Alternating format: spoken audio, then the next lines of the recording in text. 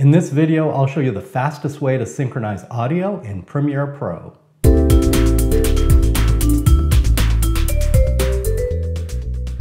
Hi everyone, I'm the Web Guru and I do tutorials on video, photography, and audio, so be sure to leave a comment and subscribe. So here in Premiere Pro, I've already imported my footage, and you can see it over here, and I'm simply going to drag it into the timeline. So I have my camera, and I'm going to drag that to video track 1, and that also has some associated audio on audio track 1. And then I'm going to add my screen capture to video track 2. And then it also has some associated audio on audio 2.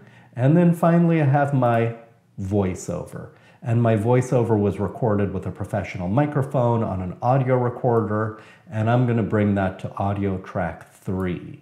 Now everything is in the timeline, but it's not synchronized, so I really can't edit it yet until I synchronize it. In order to do that, it's pretty simple. I'm just going to drag with my mouse to select everything. You can also use the keyboard shortcut Command-A or Control-A for select all.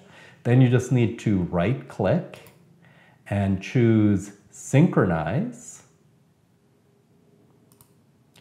Then you can select this last option, Audio, Track Channel 1.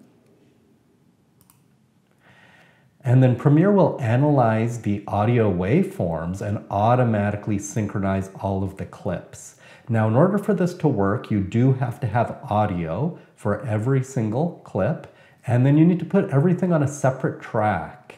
So you'll notice that I stacked one on top of the other on separate tracks, and then this should work fine. Now, just to double check, I'm going to click on this little wrench icon and then expand all tracks.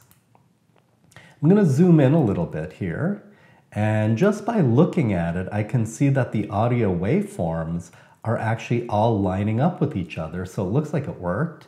And then when I listen to it,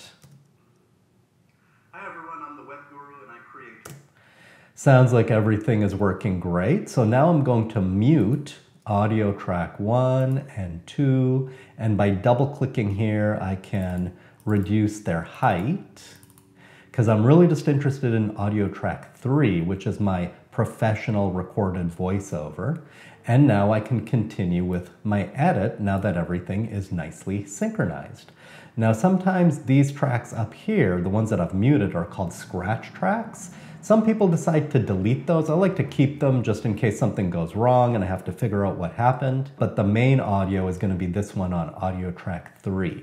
So that's about it. A lot of people don't realize how simple and quick and easy it is to synchronize your audio inside of Premiere Pro. So I hope this video was helpful to you. Please leave a comment and subscribe, and keep learning and growing, and I'll see you in the next video.